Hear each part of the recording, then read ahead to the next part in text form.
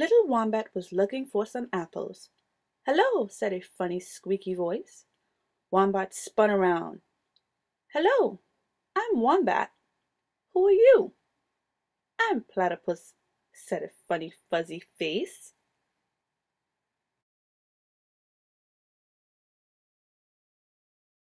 Then, with a funny, shuffly walk, Platypus waddled to the pond and disappeared. "Platypus," little Wombat giggled. "Platypus." He tried to waddle too. He giggled and waddled, shuffled and chuckled nearer and nearer to the water's edge.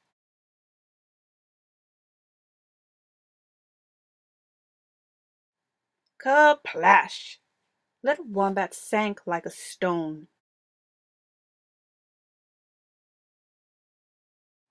In a flash, Platypus darted towards him. Before he knew it, Wombat was at the surface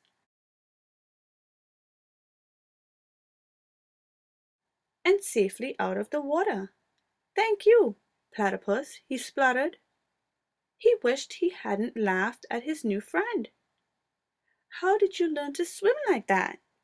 "It's easy," Platypus smiled. "I'll teach you."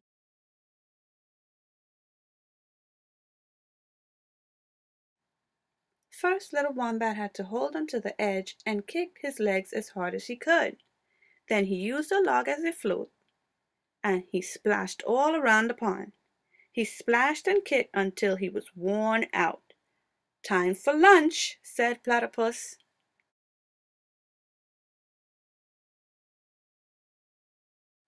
Little Wombat munched on juicy red apples, and Platypus munched on a handful of shrimps.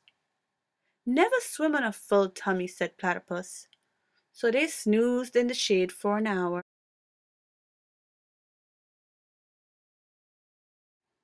That afternoon, little Wombat learned to paddle like a dog and dive like a frog. Then through all the splashing, little Wombat heard his name being called. Rabbit and Koala had come to see what he had been doing all day. Little Wombat beamed. "Platypus taught me to swim. Come on, Platypus, let's have a race."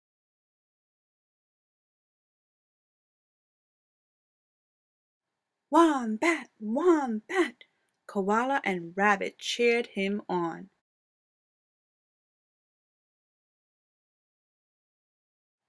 "No, not Wombat."